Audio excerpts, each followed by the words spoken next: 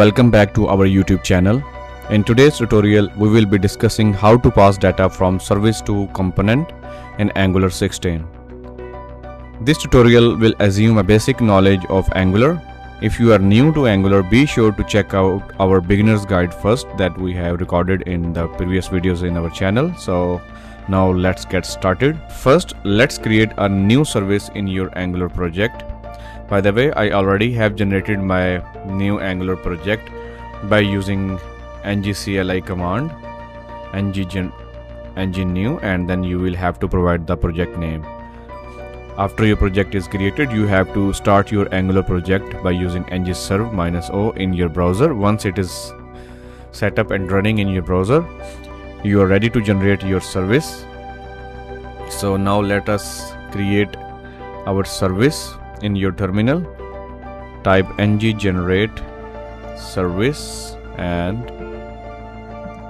data. This command will generate a service named data. You can see the newly created files data.service in the left sidebar. Now let's add some data to our service. Open the data.service file and edit it like I'm doing. First of all, I will be adding the private message source is equal to new behavior subject. So make sure to import the behavior subject from the RxJS and give it a default value. Now create a property current message is equal to this dot message source dot as observable. Now create a function change message and receive a parameter message of type string, and now in that function we will emit the signal from the message source, that is behavior subject. Use .next function, and in the next we will pass the message that we will be receiving from the parameter. Now I will explain a little bit here. In this service we are using RxJS behavior subject. A behavior subject holds the value that needs to be shared with the other components. These components subscribe to the behavior subject to get the current value. Now let's use this service in our component. Let's assume we have a component named app.component and then open the app.component.html. I will remove the existing content from there. Open its TypeScript file, and here I will define a property. Message type would be string and give it a default value.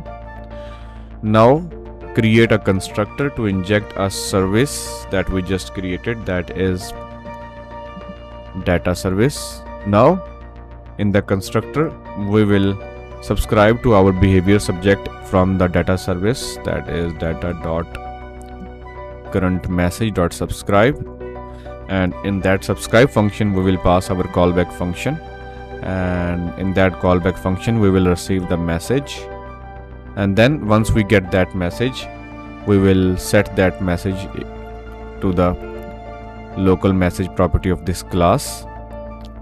So in this code we are importing our data service and subscribing to the current message observable in the in the constructor. The message from the services is then stored in the local message variable. Now let's also modify the home component. Let's also modify the app component.html to display that message. So here I will add a heading, and below I will add the message. Alright, you can see that a default message is visible.